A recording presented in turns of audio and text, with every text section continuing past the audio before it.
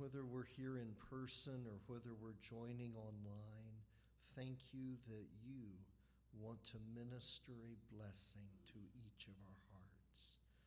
Help us to gaze into the face of Jesus and experience your love, your transforming power as never before.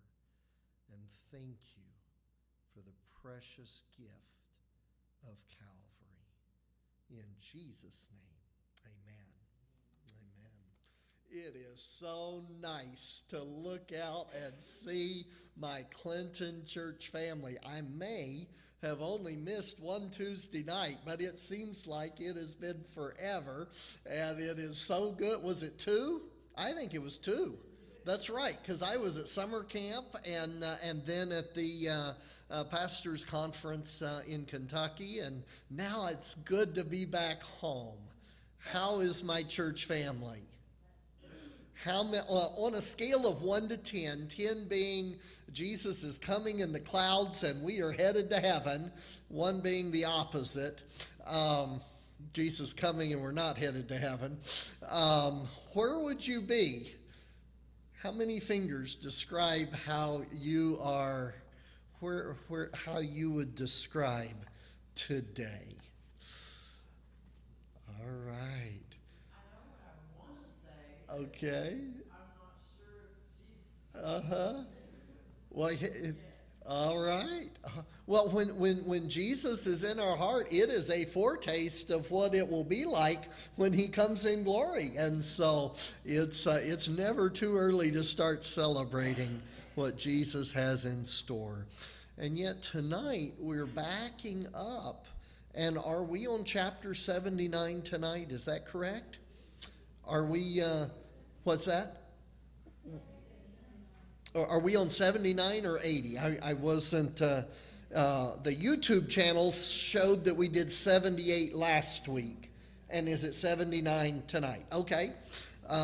Some of the topics overlap, but tonight's study is anchored in a single verse. Not a single chapter, a single verse. And the part of the verse that anchors and titles and carries through this whole chapter is only 3 words long, and I dare say everyone has memorized it. But let's go to John chapter 19. John chapter 19. I will tell a miracle story as we are turning there. Last Tuesday night,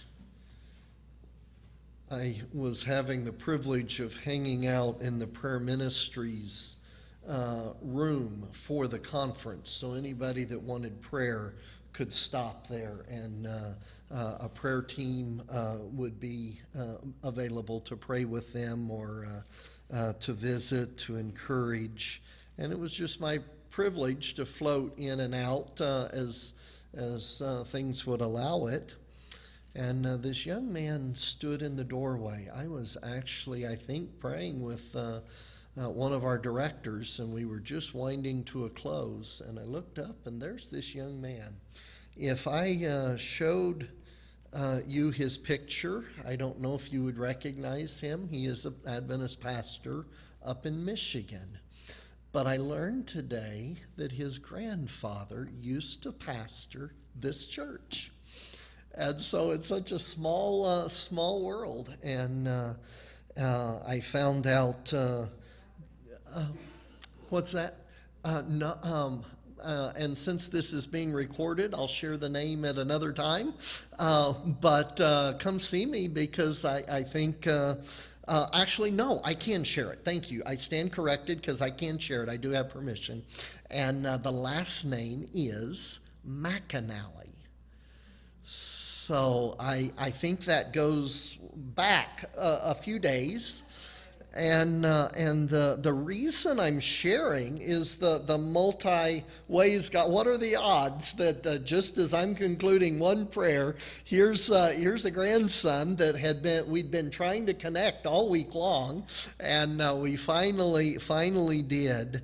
And what he did not share, and I didn't learn until Sabbath, and perhaps he didn't even know, I don't know, was that Brother Don was standing just a little ways up off of the ground, I think just in the past few days or week, and took a tumble and broke his neck.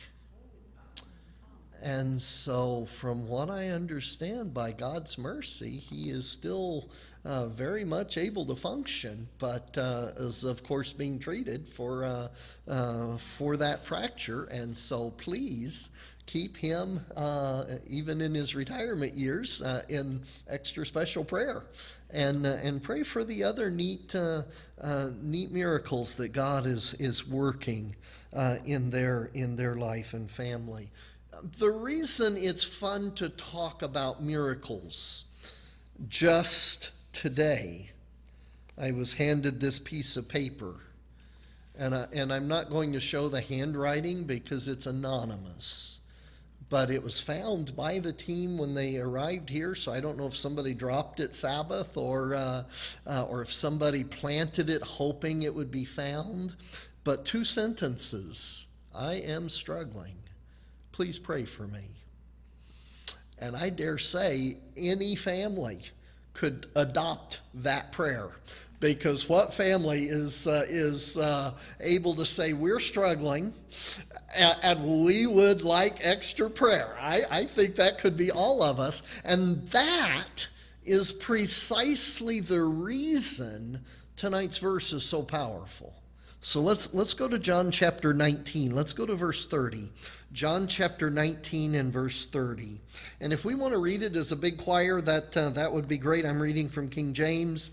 It says, when Jesus therefore had received the vinegar, he said, it is finished. And he bowed his head and gave up the ghost. It is finished. Last week, Brother Jerry took us to the foot of Calvary. If that's my understanding, you were leading out last week. We were studying chapter 78. We watched Jesus being crucified. I can't read these chapters without it doing something right here. Need a box of Kleenex nearby. And yet, reading from tonight's chapter in the second paragraph, it says, to the angels and the unfallen worlds, the cry, it is finished, had a deep significance. It was for them as well as for us that the great work of redemption had been accomplished.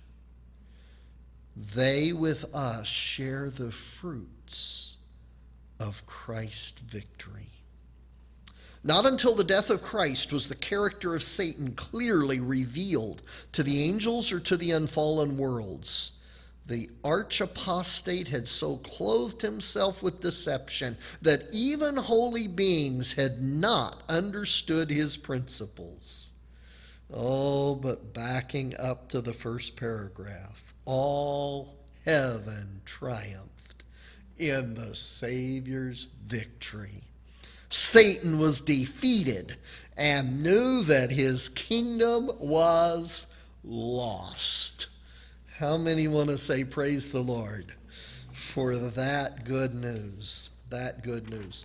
But even though this chapter is based on just one short little verse, in fact 3 words out of that one verse, there are no less than 17 other verses or 16 other verses that we can connect with. And so just for fun, let's begin looking them up. And Ms. Sharon, do you mind taking us to Matthew 26:39? And perhaps, Ms. June, would you mind taking us to Luke 23:34? And we will get through those 2 first. Matthew 26, verse 39. Matthew 26:39. Here comes the microphone.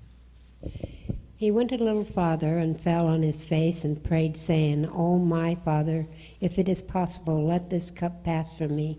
Nevertheless, nor as I will, but as you will." Why would that verse be relevant to what we're studying here about the final conquest of Satan's forces, the complete, not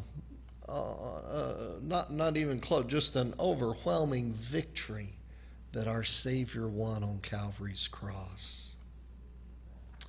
He didn't give up anything. Satan won nothing. Satan won nothing. Amen. That's right. That's right.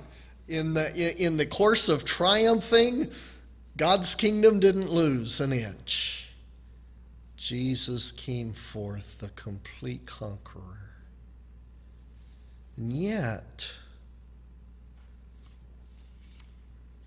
as the Father's presence was withdrawn, they saw Jesus sorrowful, with a bitterness of sorrow exceeding that of the last great struggle with death. Can you see the bloody sweat coming from our Savior, falling in drops to the ground? That prayer for deliverance coming from his lips. Heaven could no longer endure the sight, and a messenger of comfort was sent to the Son of God. Heaven is watching all of this final cataclysmic struggle. Heaven viewed with grief and amazement Christ hanging upon the cross. From his hands and feet the blood fell drop by drop upon the rock drilled for the foot of the cross. The wounds made by the nails gaped as the weight of his body drug upon his hands. And yet, you've looked up Luke 23:34. Help us out. Here comes the mic. Luke 23:34.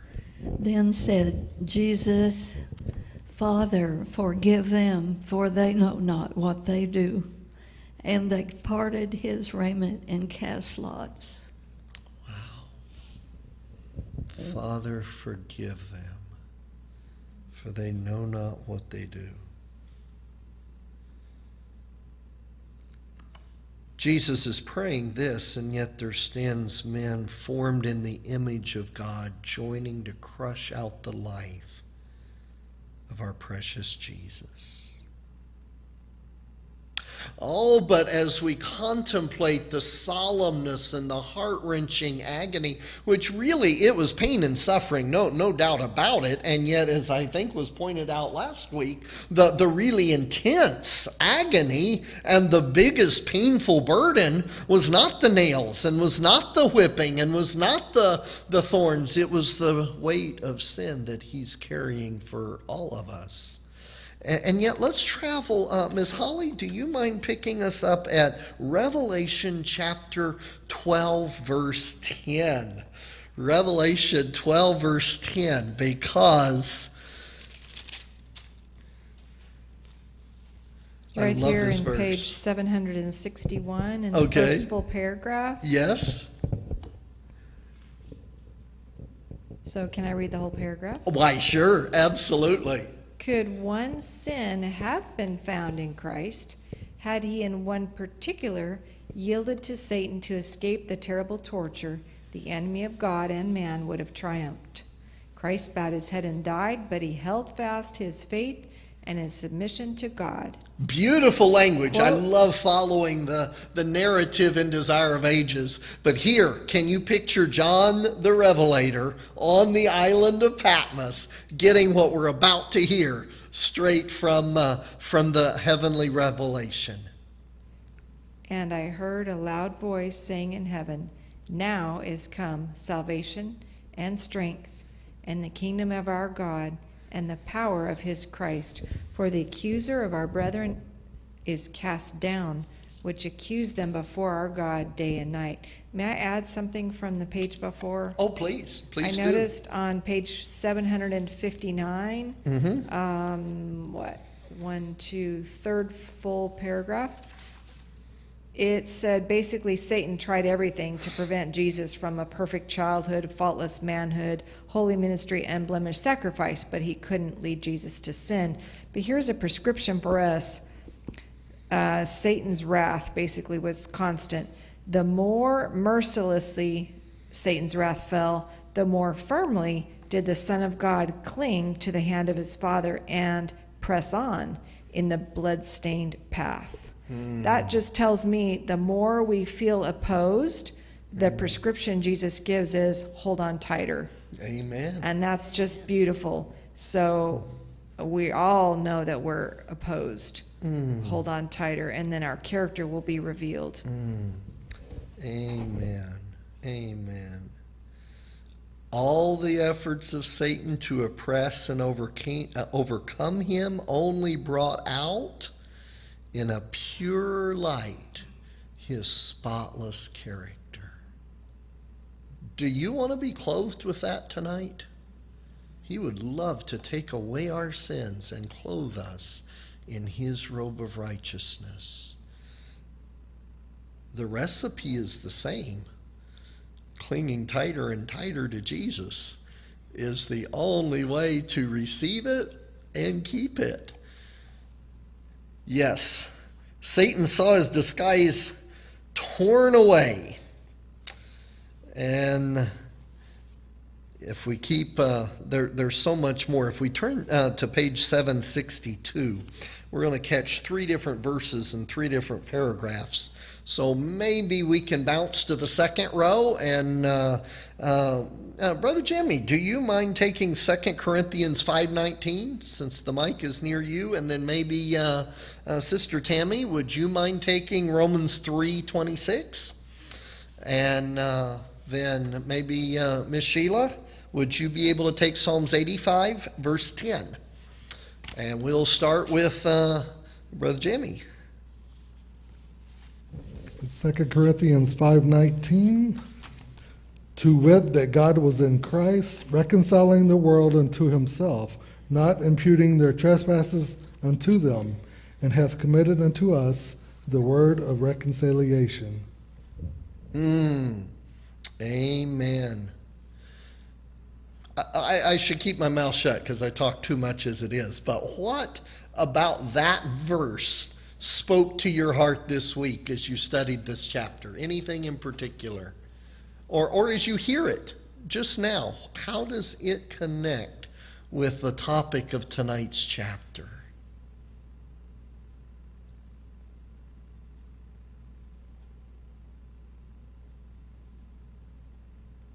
I'm worse than a little kid that can't keep a secret.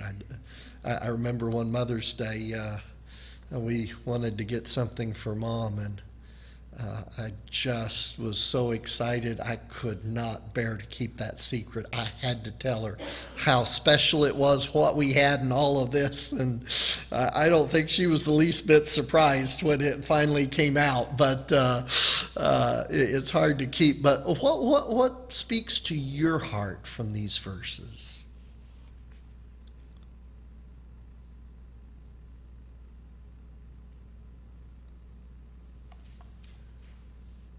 Going back to 762, a couple of nuggets that spoke to me. Mercy. Mercy does not set aside justice. God did not change his law, but he sacrificed himself in Christ for our redemption. If God could have changed his law, Jesus wouldn't have needed to come. But he made the ultimate sacrifice. Romans. Who's got Romans? Yes. Romans 3:26. To declare, I say, at this time his righteousness, that he might be just, and the justifier of him which believeth in Jesus. He wants so much to save us. Amen. Amen. So true. Christ imbues men with attributes of God. Thus, the righteousness of the law is fulfilled in believers in Christ. This is a powerful paragraph. The law requires righteousness, a righteous life, perfect character, and we all fall short there. He cannot meet the claims of God's holy law, but Christ, coming to the earth as man, lived a holy life, developed a perfect character. These he offers as a free gift to the first few who will receive. Oh, what's that? All. I love that word. All. To all who will receive it. He doesn't force it. The choice is up to us. But he offers that free gift to all who will receive them. His life stands for the life of men. Thus, they have remission of sins that are past through the forbearance of God. More than this, Christ imbues men with the attributes of God. He builds up the human character after the similitude of the divine character, a goodly fabric of spiritual strength and beauty, and thus the very righteousness of the law is fulfilled in the believer in Christ. Isn't that amazing? Good news. It is finished.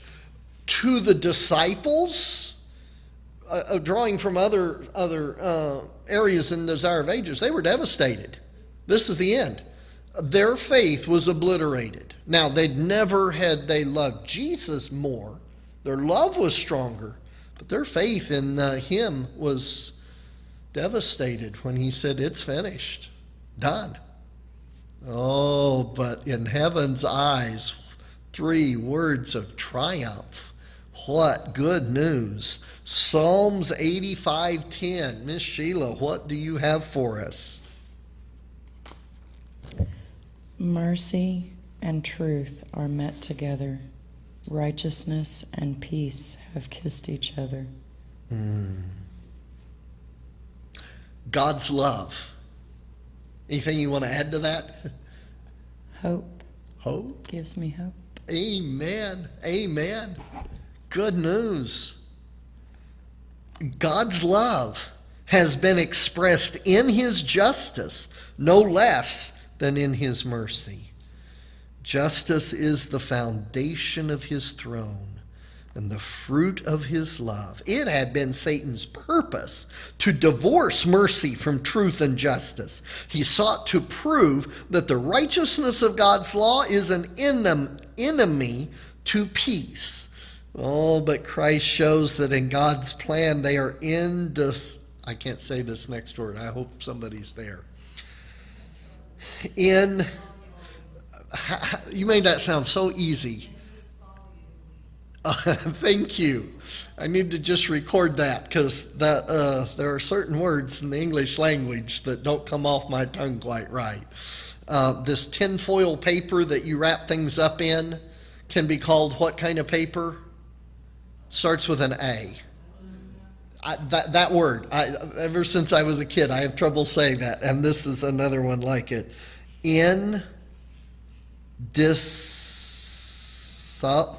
I'm sorry. How do you say it again? One more time. So to translate it, that would mean it doesn't break apart, right? It does not dissolve. So absolutely, yes. Christ shows that in God's plan that they are. What would that be?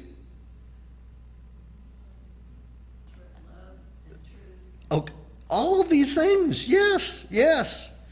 Mercy, truth, justice are all joined together. The one cannot exist without the other. Hence that verse. By his life and his death, Christ proved that God's justice did not destroy his mercy, but that sin could be forgiven and that the law is righteousness and can be perfectly obeyed. Awesome stuff. Who are we leaving out? Miss Dorothy, do you want to grab James 2:10? James chapter 2, verse 10. And then Miss Janine, do you want to take Daniel 7:25?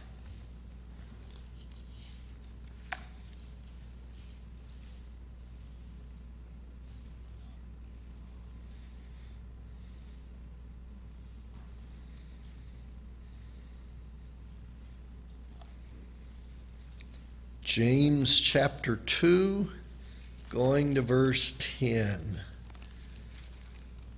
James 2, verse 10.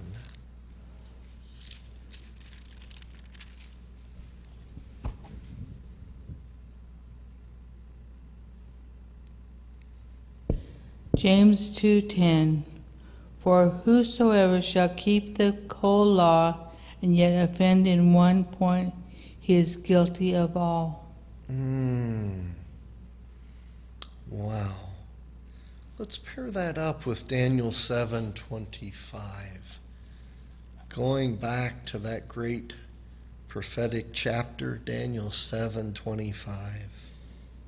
And he shall speak great words against the Most High, and shall wear out the saints of the Most High. Think to change times and laws, and they shall be given into his hand till a time and times and the dividing of times. That sounds like something Satan would do. He's been attacking God's law since the very beginning, hasn't he? And yet, here we are traveling down through the centuries. Malachi chapter 4, verse 1. Malachi 4, verse 1 gives us a picture of this triumph. Last book of the Old Testament. Last chapter of the Old Testament. First verse of that chapter, Malachi 4, verse 1. For behold, the day cometh, that shall burn as an oven, and all the proud, yea, and all that do wickedly, shall be stubble. And the day that cometh shall burn them up, saith the Lord of hosts, that it shall leave them neither root nor branch. In other words, the end will come. There will be consequences to abrogating the law of God. But Miss Mary, and welcome, thank you for joining us. Let's go to Psalms 37:10. Psalms 37, verse 10. Psalms 37, verse 10. And can you do 11 as well? 10 and 11. Psalms 37, 10 and 11. For yet a little while, and the wicked shall not be. Yea, thou shalt diligently consider his place, and it shall not be. But the meek shall inherit the earth, and shall delight themselves in abundance of peace. Amen. Amen. Now we are getting a picture through these verses of the controversy that's been raging and of the final removal of sin. Two more verses, if we've got just a moment before we have an early conclusion tonight. Ephesians chapter 4. Ephesians chapter 4 and verse 18. Ephesians 4 and verse 18. Somebody's going to need to do double duty. I'll just ask for a volunteer. We won't put anyone on the spot. Thank you so much, Miss Sharon. Ephesians chapter 4, verse 18.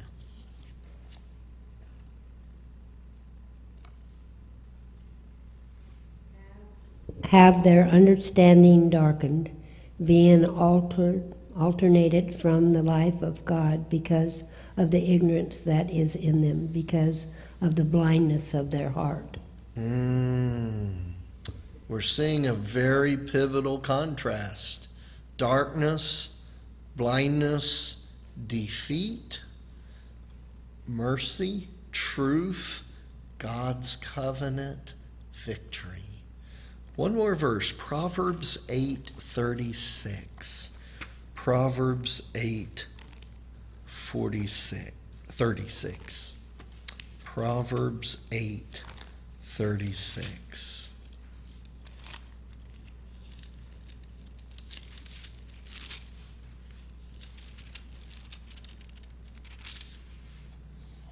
Proverbs 8.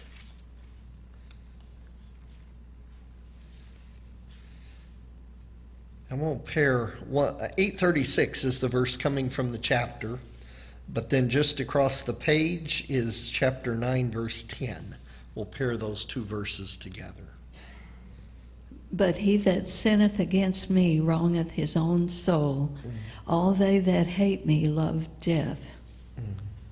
Did you want the And other? then 9, verse 10. Chapter 9, The verse 10. fear of the Lord is the beginning of wisdom, and the knowledge of the holy is understanding. Wow. Wow. Yes. The chapter makes the same point. The Bible makes the same point in the top paragraph on 764. Okay. That cause and effect, if we're not connected to God and we're choosing sin, then we have cut ourselves off from life. So that's what it says, what June just read. You know, we sin against our own soul if we hate the ways of God. And people want to assign different explanations to God, that he doesn't punish or whatever, but it's not him choosing, it's just us choosing.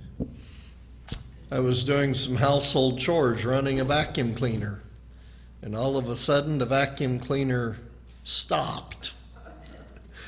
And I'm trying to figure out what I do to break this machine. And I follow the cord, and what had happened? Got unplugged.